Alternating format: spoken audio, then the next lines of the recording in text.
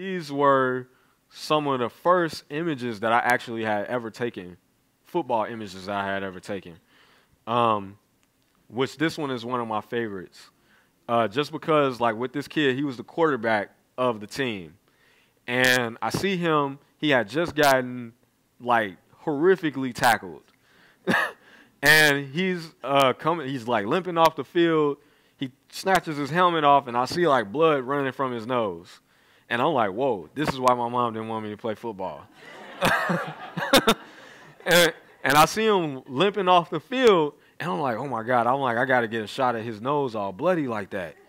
And so I'm running over to him, and this is like one of the things that I fell in love with about photography. As I'm running up to him, and as I'm raising my camera, he is looking down, and he looks right up at me, and for that split second, he looked right at the camera. And this was the only frame that I had of him like that. It was just a one-shot thing. And I was just like, man, when I got back home and I saw this picture and I saw how it came out, I was like, oh, my God, this is great.